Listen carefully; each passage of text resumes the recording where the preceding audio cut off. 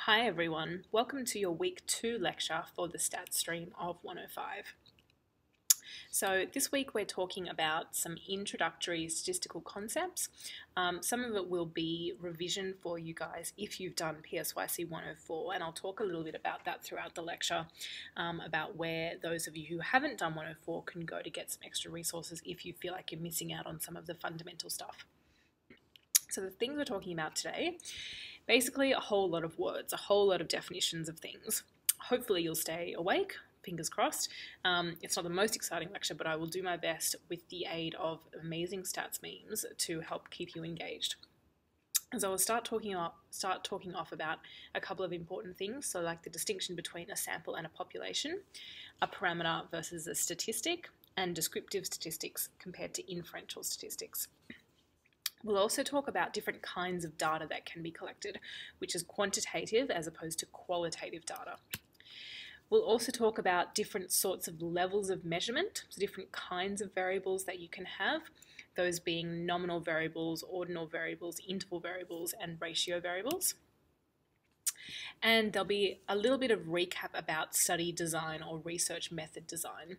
So because most of you, the majority of you, have done PSYC 104, where research design and research methods are covered, we don't go in nearly as much detail in this course because it would just be doubling up for a lot of you. But as I said before, I'll give those of you who haven't done 104 some specific resources that you can go to if you feel like this is too brief of an explanation of these concepts. Okay, readings and quiz for this week. So as every week, you have a chapter out of your textbook, which is the Top Hat textbook, which is compulsory reading for these particular lectures. Here it's a week 2 reading because we are in week 2.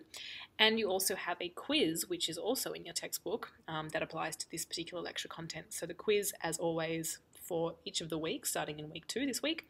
The quiz will open 9 a.m. Monday morning and it will close 5 p.m. Sunday afternoon.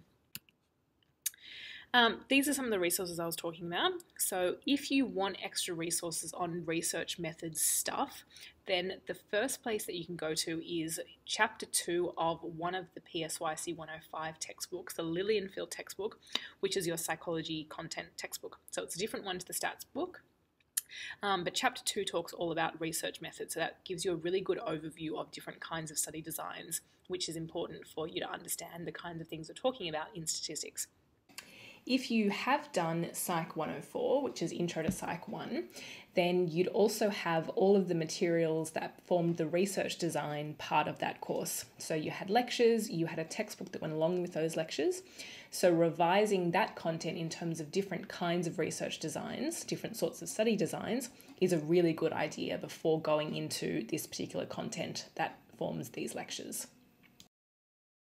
This is a recap, and it's a very similar slide to one that I had up last week, which is the scientific method slide. It was a little flow diagram of the scientific method. This is essentially just outlining the processes that you would go through if you want to answer some kind of research question. If you are interested in finding out something new about the world, something that hasn't been investigated or doesn't have any information about it yet, and you wanted to collect some data to see if the data or the world is consistent with your particular research question or your particular predictions about the world. So you would start off with your research question, step 1, which is what is it that you're actually investigating? What is it that you're interested in? What is it that you want to find out? My research question could be to identify the most effective ways to study for a unit. My research question could be learning the different kinds of treatment that are most effective for people with depression. My research question could be trying to understand if people with more neurotic personalities experience more anxiety. It's a general question that is the thing that you're interested in. Based on your research question, you then make hypotheses, which are predictions about what you think is going to happen or what you think would be the case, what you think is the association between certain things you're interested in.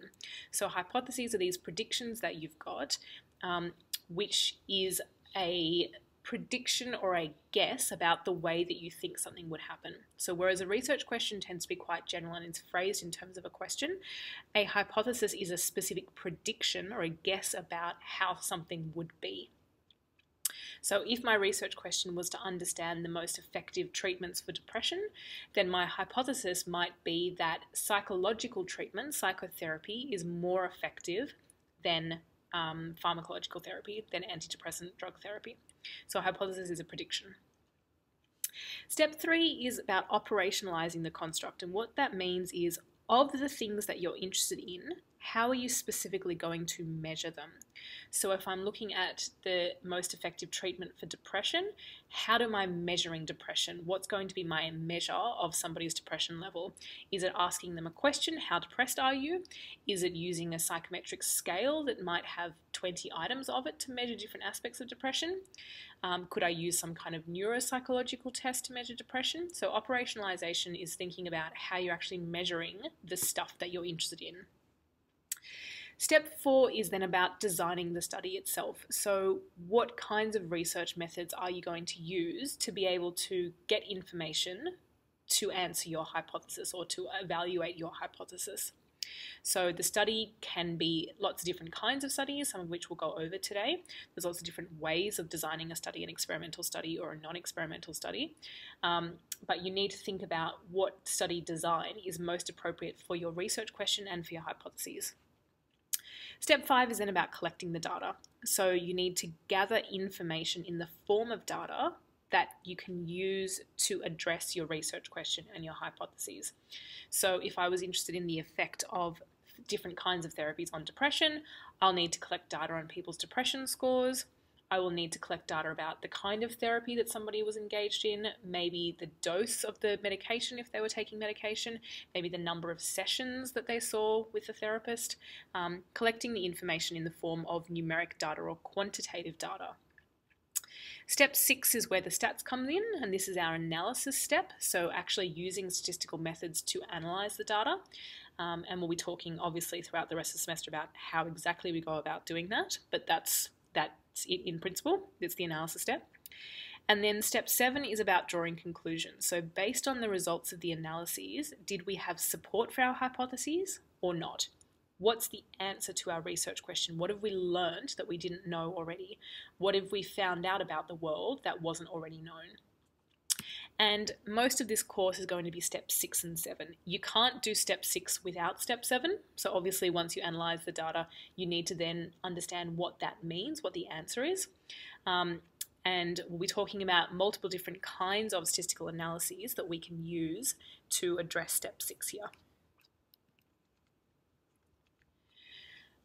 Okay, so research design is really important. Statistical methods are really important, and obviously they go together in terms of using statistical methods to analyse data which has been collected through a research design. But in terms of the two, my opinion, and I'd probably say most people's opinion, is that research design is actually more important than statistical methods.